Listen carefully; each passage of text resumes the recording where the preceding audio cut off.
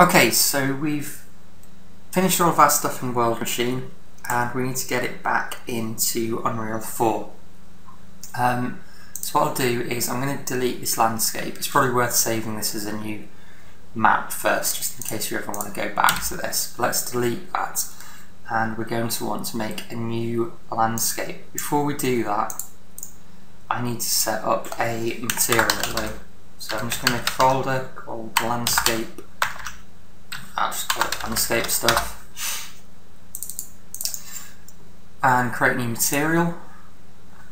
Landscape. That.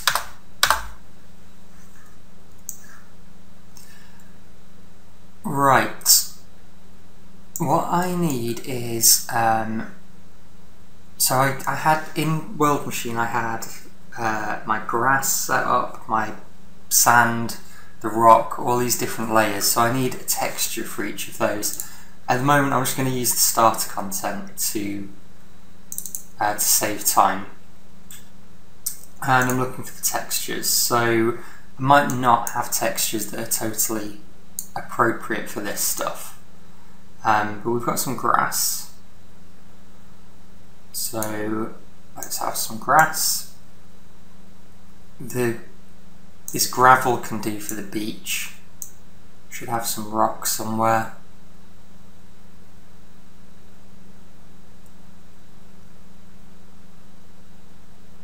So I have granite for the rock.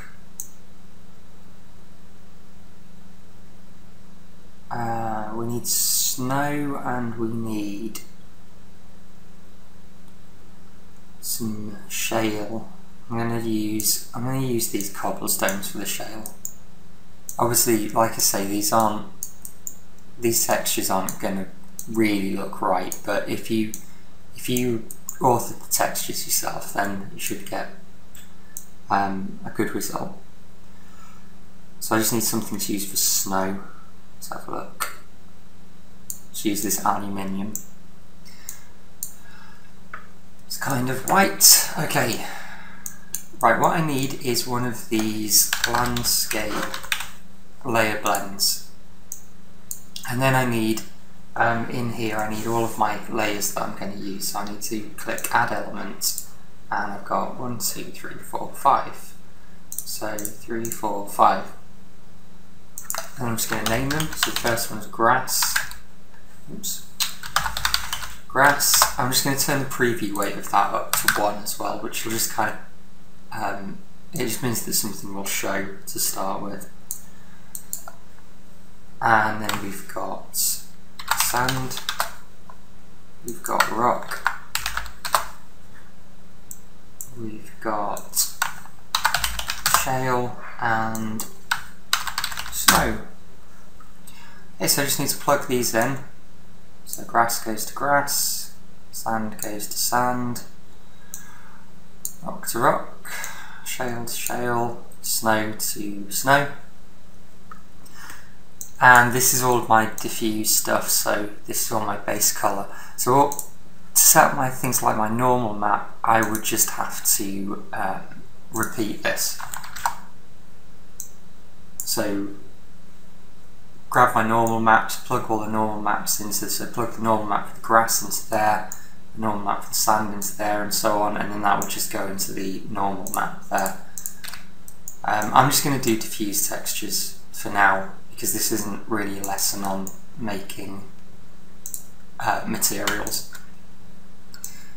I'm just going to plug 0 into my metallic and about 0.9 into my roughness, just so that everything's not too shiny.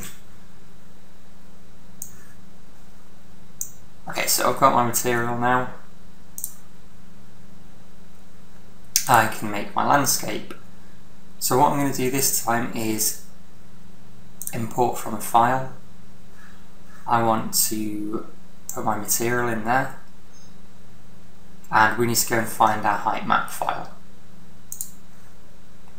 Okay, so that's in here. We've got height from World Machine, like that. And then if you notice, now that I've put my landscape material in, I've got this layers bit that's appeared with 5 elements. If I drop that open, you'll see my grass, sand, rock. So this is all the stuff that I set up in my layer blend there. We also need to set this up correctly, so this should be back to, in fact, I'm going to have to go back to World Machine because I've forgotten a step. So let's just open World Machine and go back. Okay, so something really important I didn't do in here was my settings, my build must be 2017 by 2017 to match up with that, to match up with the size of the map that we're going to use in here. So we're going to set it up like this.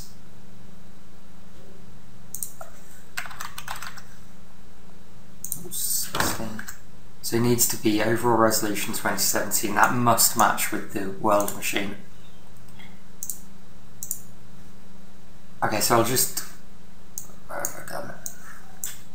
I'm just going to need to build that again, and then that'll rebuild all those textures.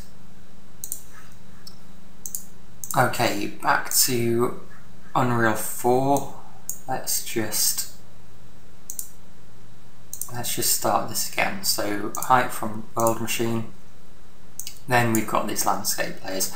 For each one of these we need a layer info, which will allow us to, this is going to tell, this layer info is where it's going to store the information for where it should paint these different textures. So all you need to do is click this little plus, do a weight blended layer, and just let it save where it wants to save. That's fine.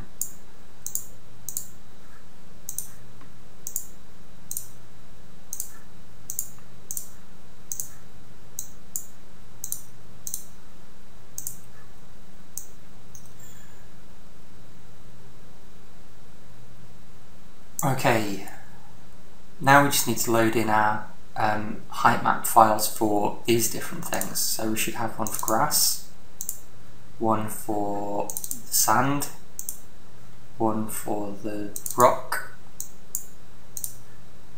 shale and snow. Okay, I think that's it. So we just hit import.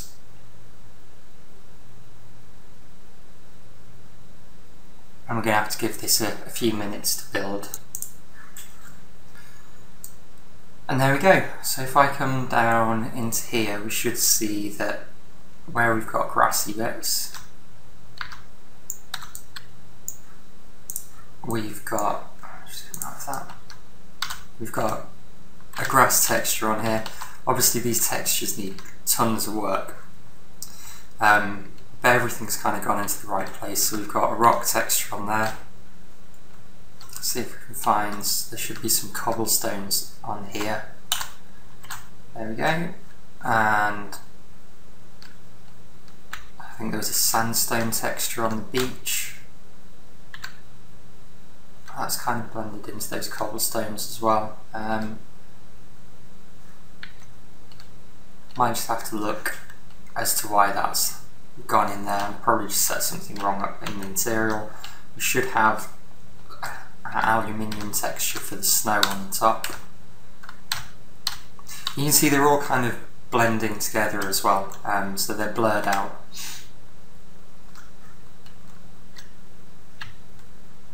Okay, that is it for this video. Just a few last things to show you are you can still paint these layers. So if I decided that I didn't, let's say I wanted some rock just on the floor here, I can still override what I've got and paint some rock onto the floor. The other thing is, I mean, I wouldn't be, I think this stuff's kind of okay to give you a shape. I wouldn't be using any of these as rocks. I'd be making static meshes for all these cliffs and stuff. I think off in the distance, so maybe like this hill here is probably fine, but anything that you're going to get really close up to. So if I'm down on this beach, like this, that's definitely not going to look like a very convincing cliff face. without a static mesh. Other things that you might want to do is you could bring in all of the colour from, so you could bring in the entire kind of texture map from here as a colour map, and you could overlay that, so you could bring that in as maybe a 4K texture or something, and in your material you could just set that up and overlay it over the whole thing. I mean, essentially there's a lot more work to do in the material editor, but we have got World Machine and Unreal 4 just kind of communicating with each other, and we can take stuff back and forth now.